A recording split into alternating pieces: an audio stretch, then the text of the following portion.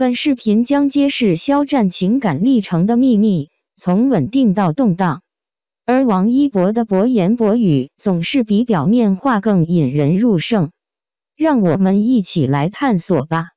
肖战作为娱乐界的多才多艺的演员和崭露头角的新星，最近接受了 GQ 的独家采访，深入探讨了他的个人生活和情感世界。当被问及他的情感稳定性时，肖战谦虚地承认，相对来说稳定。然而，他坦率地分享了一些可能使他失去平衡的触发因素。更深入的探讨时，他暗示遇到了一些无法言说的事情，这些事情挑战了他的平衡感。没有具体细说，肖战暗示了一些情况。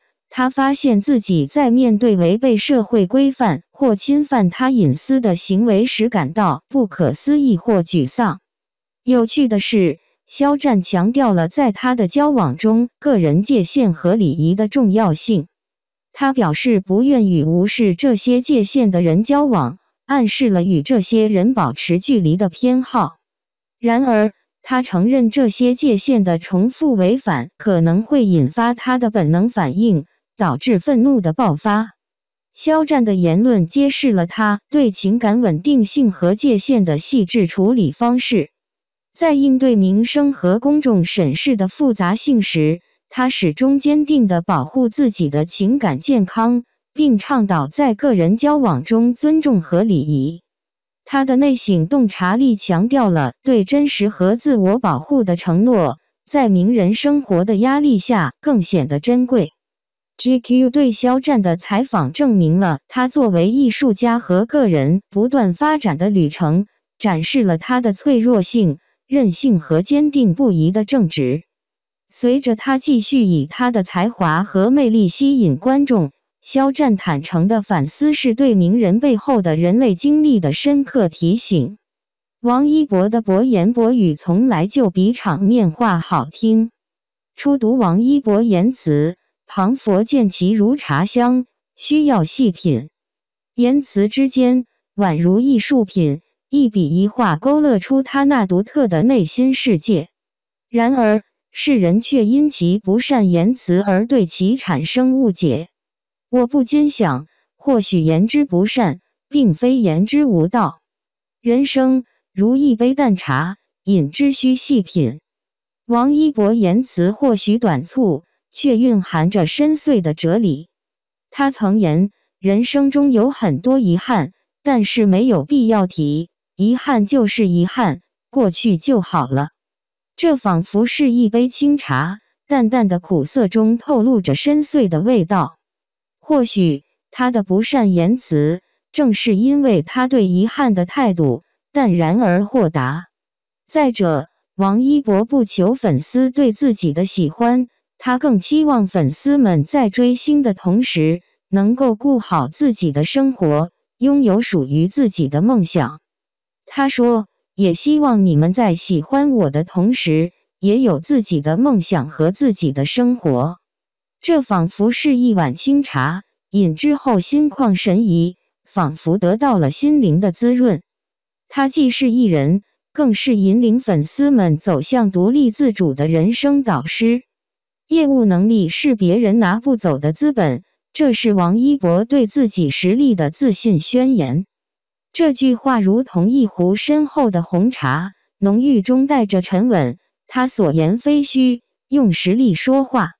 在这娱乐圈摸爬滚打多年，他靠着过人的业务能力一步步攀升，如一壶醇厚的好茶，越品越香。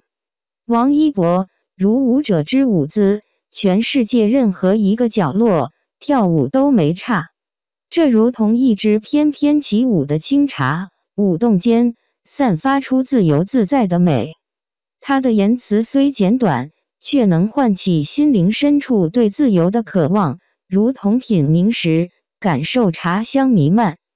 忠于自己，不取悦他人，这是他坚守的原则。这句话仿佛是一壶清茶，澄澈明净，不受外界杂质的干扰。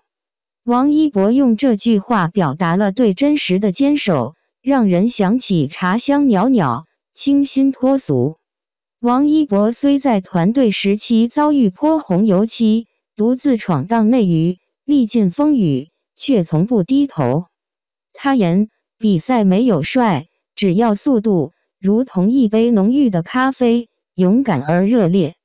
他的努力不是努力而已，而是付出与成果的交换，如同品味咖啡时感受到的浓郁回甘。所有人都是可爱的旁观者，这是他对世界的独特理解。这句话如同一壶淡雅清香的茶，透过透明的杯壁，看到的是一片宁静与宽容。他用这样的态度对待身边的人，就如同品味清茶时，心静如水。或许王一博的言辞并非侃侃而谈，却如同一杯上等好茶，需细细品味，方能领略其中的深意。他用简短而有力的语言，述说着自己独特的人生哲学。与其说他不善言辞，不如说他用心灵的深度，将言辞酿造成一杯杯珍贵的新茶。王一博言辞书，采访难言辞。语出微博，深思方见之。遗憾勿提，过去似流水。喜欢有梦想，生活自己追。比赛无帅，速度方为胜。业务如茶香，拿不走资本。全球跳舞处，艺术在一搏。爱行如爱己，极致为真谛。旁观者可爱，豁达心无敌。一搏离乡苦，力竭素坚韧。舞台娱乐流，粉丝非一时。火热不腹黑，3天2头闹。头颅不低傲，内心自我靠。年末搁作业，感慨旁观者。豁达如清茶，心灵无拘束。古韵娓娓说，王一博不凡。言辞虽不善，思想境界宽。一杯细品茶，意境亦清淡。引读者留言处，诗意继续欢。王一博的博言博语从来就比场面话好听。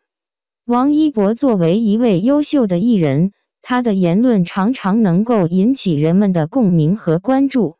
他的博言博语不仅仅是简单的语言表达，更是对社会、人生以及艺术的思考和感悟。与此相比，一些场面话往往只是为了取悦听众，或者应对特定的场合，缺乏真实的情感和内涵。王一博的言论往往直抵人心，让人产生共鸣。他的言辞简洁明了，却又富有哲理和深意。通过他的博言博语，人们可以感受到他对生活的独特理解和对世界的深刻思考。这种真诚和深度是场面话所无法比拟的。与此同时，王一博的言论也常常展现出他的个性魅力和独特气质。他不拘一格的言辞风格让人印象深刻，彰显了他作为一个独立思考者和艺术家的品质。这种真实而又独特的个性在当今娱乐圈并不多见，因此更加让人钦佩和喜爱。